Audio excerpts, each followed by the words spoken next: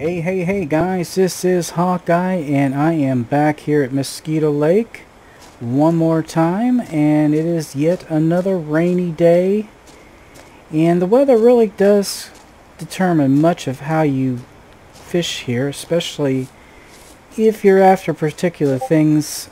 Say for instance if you're out on a boat. Now if you're out on a boat and you're trolling, you're going to need certain types of lures that seem to be more popular in the rain. Now I'm going to go ahead and get in the boat, guys, and see... shoot. Looks like my ticket ran out. I'm going to get in the boat, buy a ticket, because my ticket ran out. Now usually it's more cost effective to get 5 days, especially if you're just starting out, but I'm just going to get a 2-day because as soon as I'm done here I'm going back to the winding rivulet and we're going to do a quick overview there.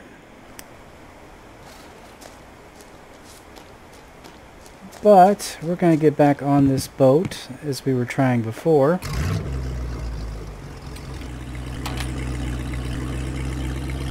Going to pull our butts out here in the rain, because just because it's raining doesn't mean the fish aren't biting, I'll tell you.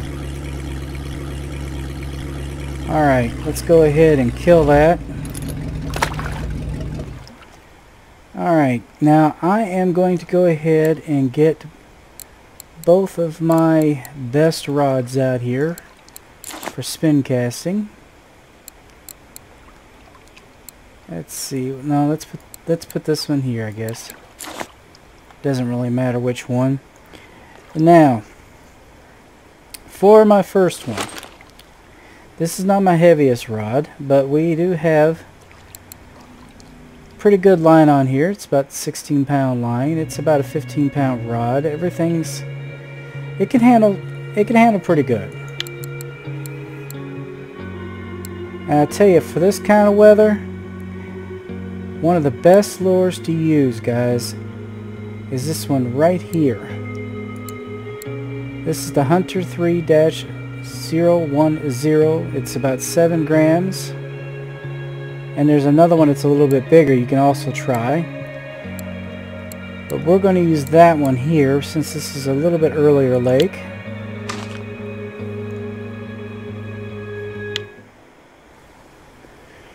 We'll go ahead and toss that out. I don't know what it is about this, but this seems to do much better in this kind of weather. And for my second rod, normally I'd be using this if it were sunny, and it doesn't do too bad on rainy days either. It's another Hunter, it's the blue one. It doesn't do too bad like I just said, but I tell you, there's another one that does a little bit better than that. And that is this one here, and I'm sure you've seen me showcase this one before, the Karuna Vico, and it's 8.04 grams, but the 8-gram-0112. This one's, for some reason, I don't know what it is, really goes for the chubs and the perch, especially on rainy days. So if you want to catch some chubs and get some cash, this is the one to use. But we're going to go ahead and set that up right there.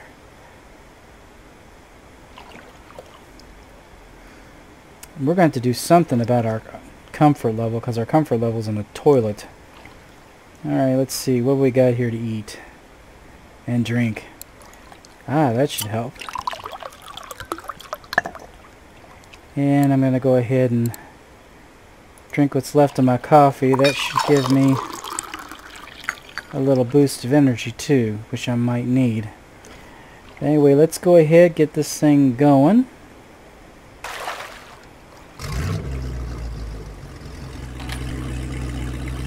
Now it's getting close to nighttime, so we're going to go straight down the middle.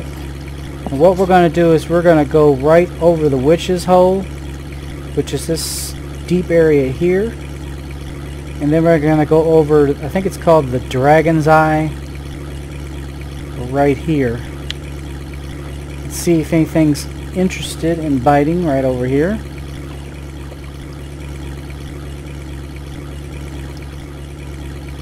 And usually for that, what I might do is I might stop it for a minute. Sometimes stopping it gets them interested. And starting it up.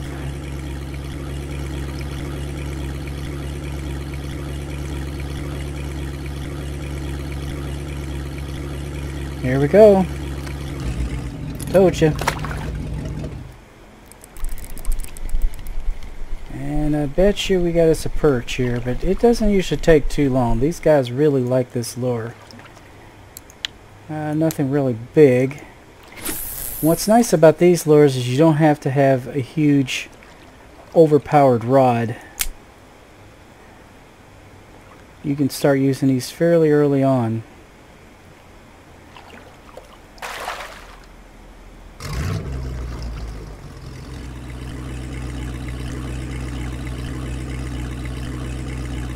But usually what I like to do is I like to go down through the middle, then I like to go skirt the edges like that, and then go back to the middle again, and then go from the opposite side. Just like that.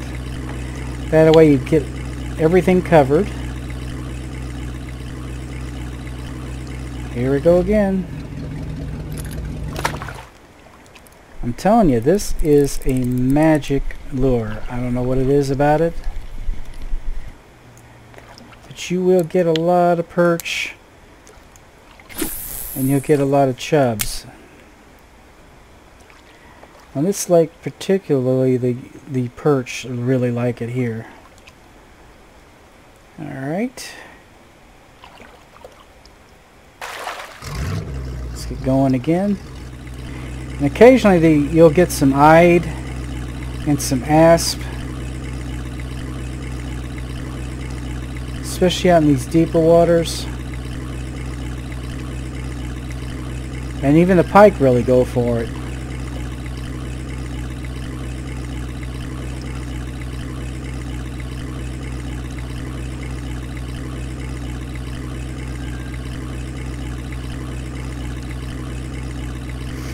Once I get to the edge here, I'm going to start making a left turn so we can skirt the outer edge of this little lake.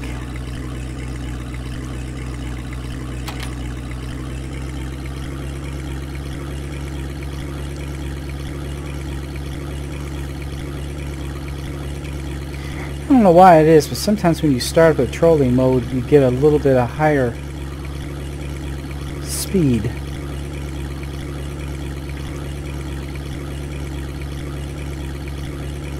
Now, definitely be careful of the grass. You can get a snag, and that's not good, but you get pretty close, just like that. See?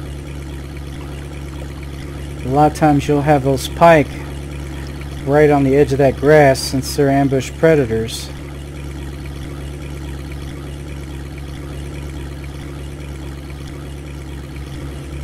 Yeah, the only problem is, guys, it's getting so dark. We may have to come back when it gets a little lighter for you to be able to see better. I'm not saying they won't bite, but they don't bite as well.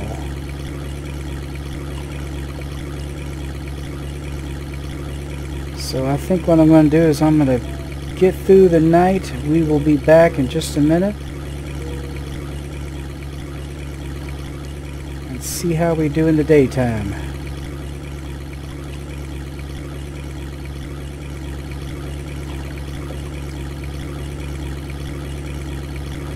Though it's nighttime, we are getting a little bit of activity here. I do have something on this first lure. I was kind of surprised. Thought we were going to have to pretty much wait until morning, but we got us a nice chub. Yeah, you will get some bites. You just won't get as many as you will in the daytime. It is, like I said, a lot harder for them to see. And a lot harder for you to see, because this is with my flashlight, believe it or not. I mean, that's as bright as it's going to get. This is about the darkest part of the night here. The only good thing is the nights here are pretty short.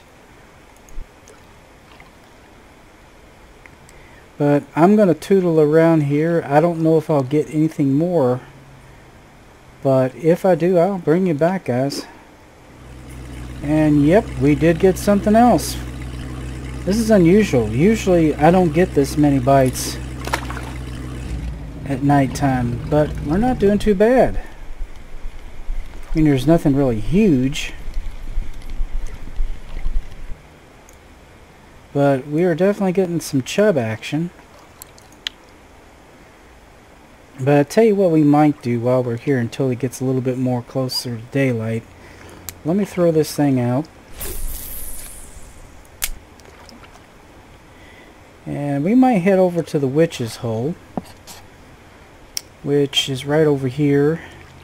It's one of the deeper points of the lake. So let me pull that.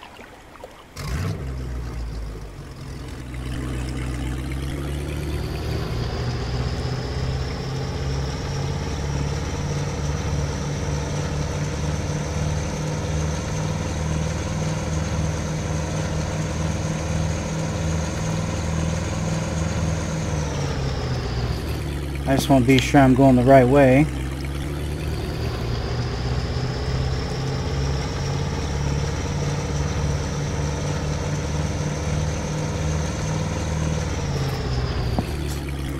Because I've got to make sure I'm right over it.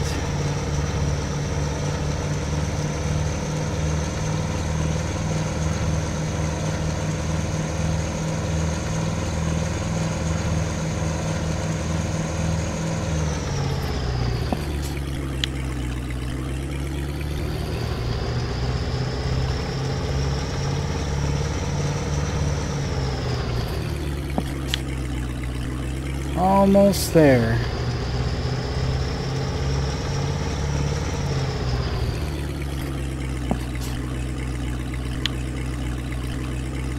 Alright, we're going to stop right here.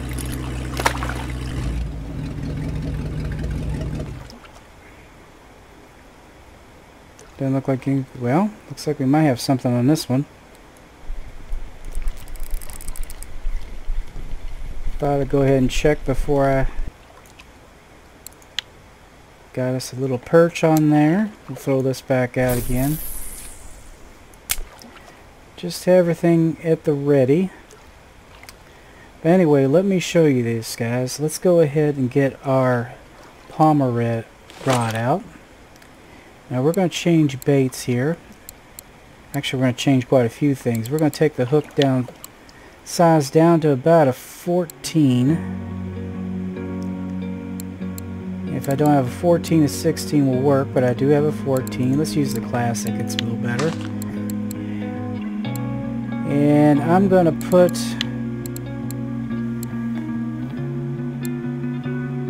a maggot on here.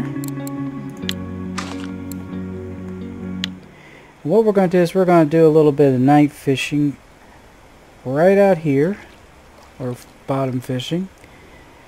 Now Dula has done this before live stream, and I was going to give this a try while I was out here. But the gist of it is you just basically need to throw your line out, reel it in until you just see a little bit of a line there. And you wait for it to move. Now when he did this, he was catching some decent sized bream by watching this method.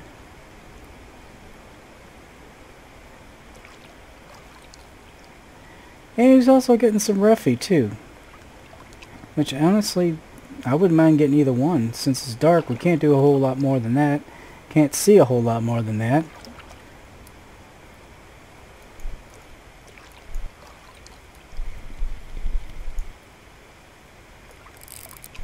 Yep, we got him.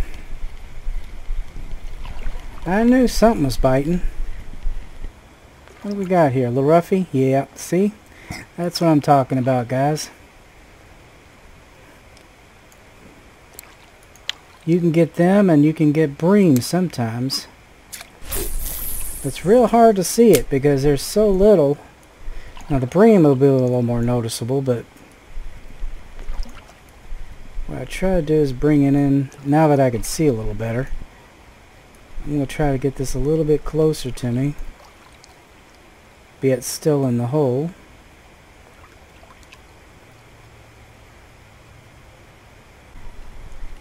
Maybe not.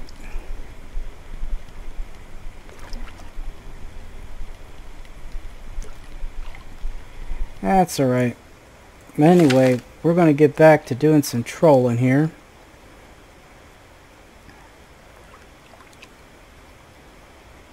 Let's see if we can't get something a little bigger.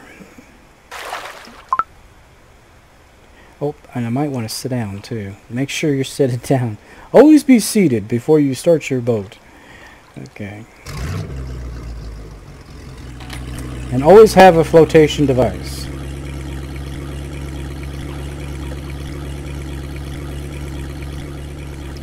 Oh wow. That didn't take long. See what I mean about this one? Didn't take long at all. Now there's a nice chub.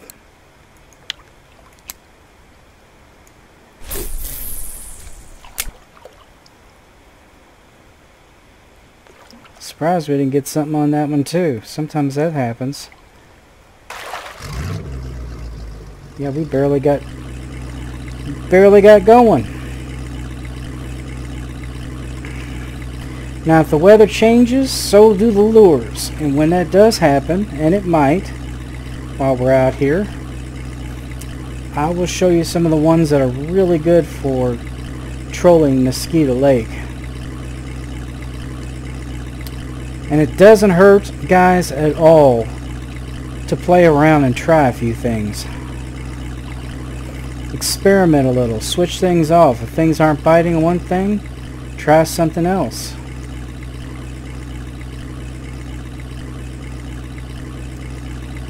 The ones I'm going to show you here are the ones that get me the most bites for the conditions.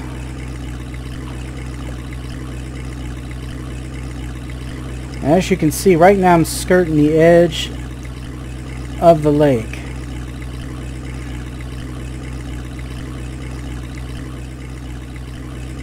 I'm hoping I get, well, there we go again.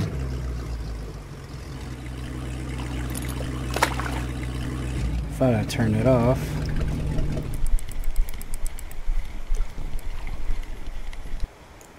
You usually keep pretty busy.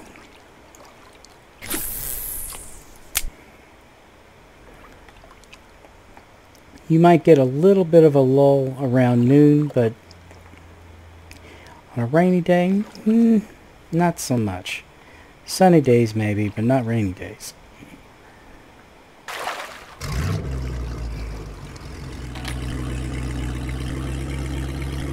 And definitely not with these lures.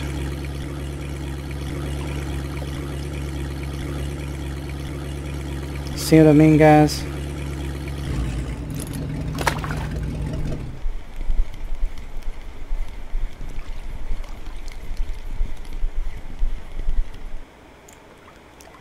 Another chub.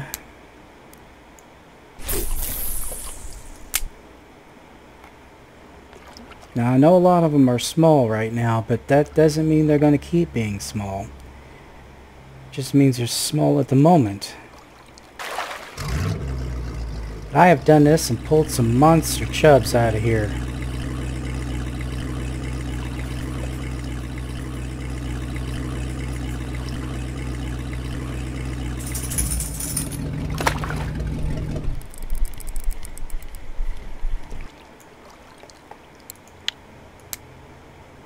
Like I said, you are going to be busy.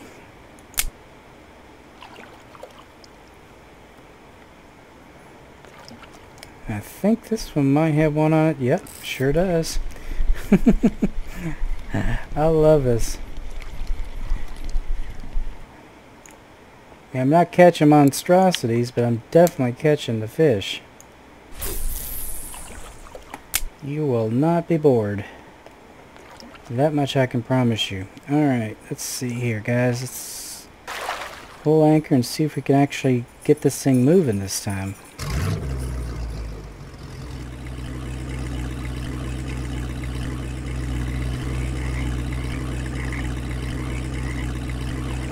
But I did just this for about 2 of the in-game days and got over 100 silver just what I'm doing here.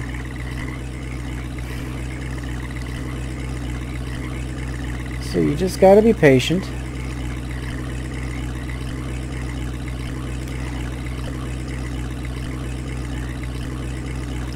Okay, you can go through this grass here. I've done it a couple of times. I haven't gotten any snags.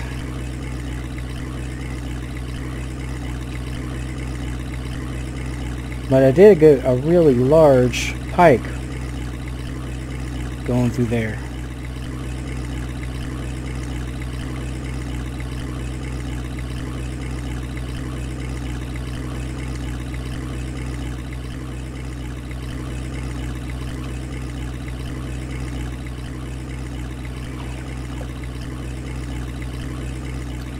It might not hurt every now and then just to stop, let things settle. Sometimes that will spark something's interest.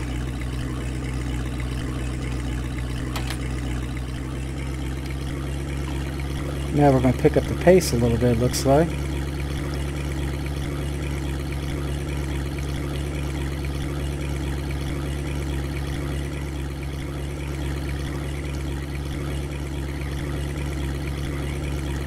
But what we're going to do is we're going to keep skirting the outer edge of this, and then we're going to go down the center.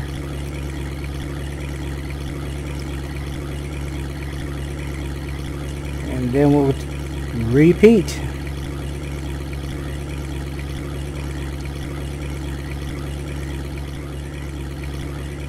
Anyway guys, seems a little quiet now, so I'll bring it back if anything happens. Alright guys, we're going to go down the center this time, and I think I might switch some baits this time just to mix things up a little bit. So let me see here. I'm going to go ahead and grab this one. Now, it's been doing pretty good. It's caught quite a few. But like I said, I like to mix things up a little bit. So I'm going to throw on here a little bit bigger lure. I'm going to throw this Hunter 1-001. This is 26 grams. This is an awesome one with the winding rivulet, so I thought maybe we'll give it another shot here. And for this one, I think I might throw some type of funky minnow on there. I don't know if you know what a funky minnow is, but it's one of these right here. Now, if it was daylight, I would be using the blue one. The blue one's really, really good for that. But I think this time we're just going to use the red one. Ooh, and the sun's coming out, so that's going to change things.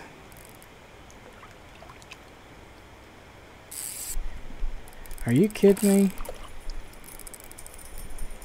Ah, shoot. Somehow I got a snag.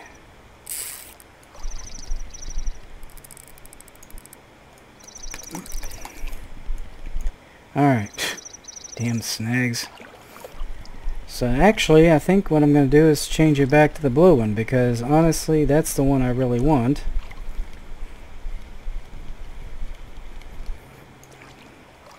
Yeah, the weather just changed suddenly for some reason. So we are going to go back to the blue.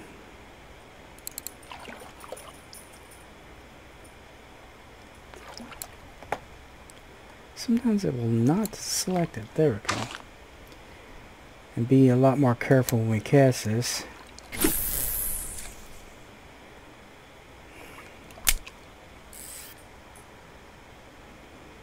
And for this one, I think we're going to leave it what it is. Alright, let's go ahead, pull that. Okay, this is going to change a few things.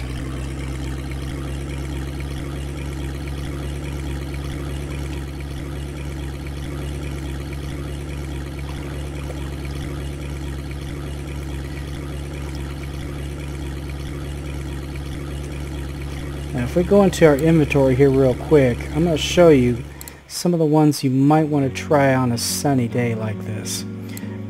This is always good. The Vico is always good to use. But when it's sunny, you also are very well to use these red hypnotics. Either the 7 gram or the 20 grams. Those are awesome. And another one that's good to use are these Hunter 1-002s. These are perch colored, so they're definitely ones that the predator fish are going to go after. So, but the blue ones are always really good as well. And if you want to switch things up, you can even try some of these other spinners. This Aquila 7 gram-002 works really well here too. And it looks like we have already got a little activity here off of this one.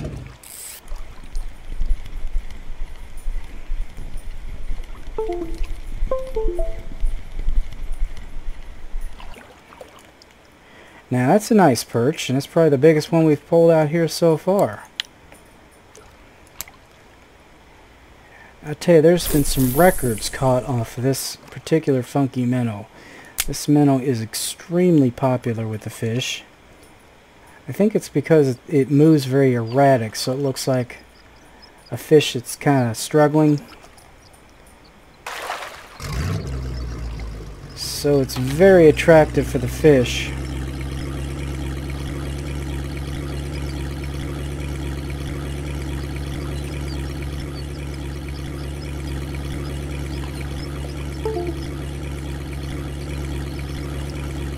Especially the predator fish.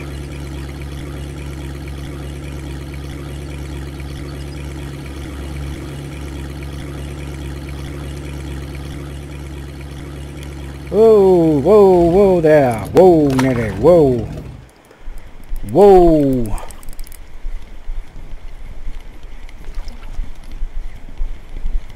We got something fairly decent on this one.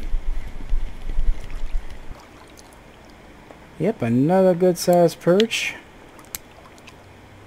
It's been perch kind of a day, hasn't it?